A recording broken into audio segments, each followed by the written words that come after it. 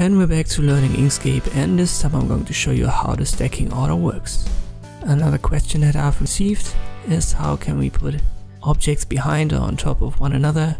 So I've got a couple of objects here and the rectangle is on top in a stacking order, and we can simply use these top functions right here. For example, raise the circle to the top. We can do that to the star as well. And if we want to put the star in between the rectangle and the circle, just use these two options for raising it one level, so not directly to the top or bottom, and it puts it in between. It also works for text elements and path elements like this, so it's always the same.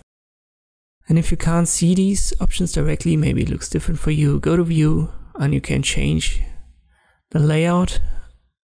I've used white in this example and for most of my tutorial videos. And then I only have this one set or this one line of menu options, and there it is on the center left for me. And this is how you can stack objects in Inkscape. I hope this video was helpful. Thank you for watching and I'll see you next time.